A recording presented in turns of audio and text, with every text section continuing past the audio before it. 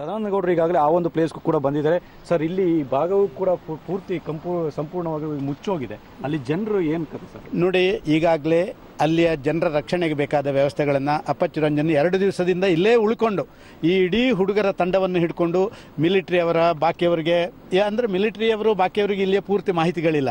ಇಲ್ಲೇ ಮಾಹಿತಿಗಳನ್ನು ಇವರೇ ಕೊಡಬೇಕಾಗಿದೆ. ಇವರ ಮುಖಾಂತರ ಅವರ ರಕ್ಷಣೆಗೆ ಬೇಕಾದಂಥ ಒಂದಷ್ಟು ಕೆಲಸ ಕಾರ್ಯಗಳನ್ನು ಮಾಡಿದ್ದಾರೆ.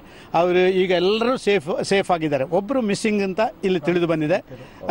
ಫ್ರಾನ್ಸಿಸ್ ಮೊಂತೆರೋ ಅಂತ ಹೇಳಿ ಒಬ್ಬರು ಮಿಸ್ಸಿಂಗ್ ಅಂತ ನಮಗೆ ತಿಳಿದು ಬಂದಿದೆ. ಒಬ್ಬರು ಮಣ್ಣಿನ ಅಡಿಯಲ್ಲಿ ಜರ್ದದಲ್ಲಿ ಒಬ್ಬರು ಅದರ ಅಡಿಯಲ್ಲಿ ಅವರ ಶವ ಇದೆ, ತೆಗಿಯಕ್ಕಾಗಿಲ್ಲ. ಅದನ್ನು ತೆಗಿಲಿಕ್ಕೆ ಹೋದ್ರೆ ಇನ್ನಷ್ಟು ಜರಿತ. ಆದರೆ ಇಲ್ಲಿ ಇರುವಂತ ಅಪ್ಪಚ್ಚು ರಂಜನ್ ಮತ್ತು ಅವರ ತಂಡದವರೆಲ್ಲ ಇಲ್ಲಿ ಮಿಲಿಟರಿಯವರ ಜೊತೆ NDRFನವರ ಜೊತೆ ಸೇರಿಕೊಂಡು ಅದಕ್ಕೆ ಬೇಕಾದಂಥ ಫಾರೆಸ್ಟ್ ಪೊಲೀಸ್ನವರ ಸಹಕಾರ ತಗೊಂಡು ಎಲ್ಲರನ್ನ ಇವತ್ತು ಅವರ ಜೀವಕ್ಕೆ ತೊಂದರೆ ಇಲ್ಲದ ರೀತಿ ಮಾಡಿದ್ದಾರೆ. ಆದರೆ ಅವರನ್ನು ಅಲ್ಲಿಂದ ಲಿಫ್ಟ್ ಮಾಡಬೇಕು, ಅಲ್ಲಿಗೆ ಹೋಗ್ಲಿಕ್ಕೆ ಆಗ್ತಾ ಇಲ್ಲ. ಈಗಾಗಲೇ ಅಪ್ಪಚ್ಚು ರಂಜನ್ 80-85 ಜನರನ್ನು ಈಗಾಗಲೇ ಇವ್ಯಾಕ್ಯುವೇಟ್ ಮಾಡಿದ್ದಾರೆ. ತುಂಬ ಜನ ಅಸ್ಸಾಮೀಸ್, ಆ ಭಾಗದವರು, ಯಾರು ಮುಕ್ಕೋಳ್ನವರು, ಅವರನ್ನು ಈಗಾಗಲೇ ಒಂದು 60-80 ಜನರನ್ನು ಈಗಾಗಲೇ ನಾವು ಕಳಿಸಿದಂಥ ಕೆಲಸ ಆಗಿದೆ. ಇನ್ನೊಂದು 200 ಜನ ಇರಬಹುದು ಅಂತ ಹೇಳುವಂಥ ನಮ್ಮದು. ಈಗಾಗಲೇ ಡಾಕ್ಟರ್ಸ್ ತಂಡಗಳು ಬೇರೆ ಬೇರೆ ಕಡೆಯಿಂದ ಬರ್ತಾ ಇದೆ. ಯಾವ್ಯಾವ ಪಂಚಾಯತ್ನಲ್ಲಿ ಆರೋಗ್ಯಕ್ಕೆ ಬೇಕಾದಂಥ ವ್ಯವಸ್ಥೆ ಮಾಡಬೇಕು ಅದನ್ನು ಕೂಡ ಅಪ್ಪಚ್ಚು ರಂಜನರು ಒಂದು ಹಂತದಲ್ಲಿ ಮಾಡುವಂಥ ಕೆಲಸ ಕಾರ್ಯಗಳನ್ನು ಮಾಡ್ತಾ ಇದ್ದಾರೆ.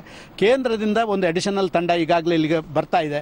ಎಷ್ಟು ತಂಡಗಳು ಬೇಕೋ, ನೇವಲ್ ತಂಡ ಎಲ್ಲ ನೀರಿನಲ್ಲಿರುವಂಥ ಪ್ರದೇಶಗಳಿಂದ ತರಲಿಕ್ಕೆ ಅಂತ NDRFನವರು ವಿಶೇಷವಾಗಿ ಅವರು ಈ ರೀತಿಯ ವಿಕೋಪದ ಪರಿಹಾರ ವ್ಯವಸ್ಥೆಗಳನ್ನು ಮಾಡುವಂಥವರು. ಈ ಒಂದು ಅಡಿಷನಲ್ ಟೀಮ್ ಕೂಡ ಈಗ ಬರುವಂಥದ್ದಾಗಿದೆ. ನಾನು ಸಮಯಕ್ಕೆ ನಮ್ಮ ಡಿಫೆನ್ಸ್ ಮಿನಿಸ್ಟ್ರಿಗೆ ಮತ್ತು ನಮ್ಮ ಹೋಮ್ ಮಿನಿಸ್ಟ್ರಿಗೆ ನಾನು ತಿಳಿಸುವಂಥ ಕೆಲಸ ಮಾಡ್ತಾ ಇದ್ದೇನೆ.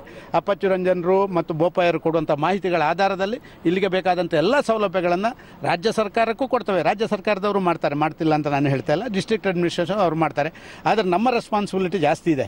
ನಾವು ಅದಕ್ಕೆ ಬೇಕಾದಂಥ ಎಲ್ಲ ಕೆಲಸ ಕಾರ್ಯಗಳನ್ನು ಮಾಡ್ತೇವೆ. ಈಗ ಅಪ್ಪಚ್ಚು ರಂಜನರು ಈಗ ಗುಡ್ಡ ಹತ್ತಿ ಅಲ್ಲಿಗೆ ಹೋಗಲಿಕ್ಕೆ ಈಗ ಶುರು ಮಾಡ್ತಾ ಇದ್ದಾರೆ. ಒಟ್ಟಾರೆಯಾಗಿ ಈ ಒಂದು ಭಾಗದಲ್ಲಿ ನಿಜಕ್ಕೂ ಕೂಡ ಜನರು ತತ್ತರಿಸಿ ಹೋಗಿದ್ದಾರೆ. ಇನ್ನೂ ಕೂಡ ರೆಸ್ಕ್ಯೂ ಕಾರ್ಯಾಚರಣೆ ಮುಂದುವರಿತಾನೆ ಇದೆ. ಕ್ಯಾಮರಾ ಪರ್ಸನ್ ಪ್ರಾಣೇಶ್ ಜೊತೆ ರವಿ ಸೆಚಸ್, ಪಬ್ಲಿಕ್ ಟಿವಿ, ಮುಕ್ಕೋಡು.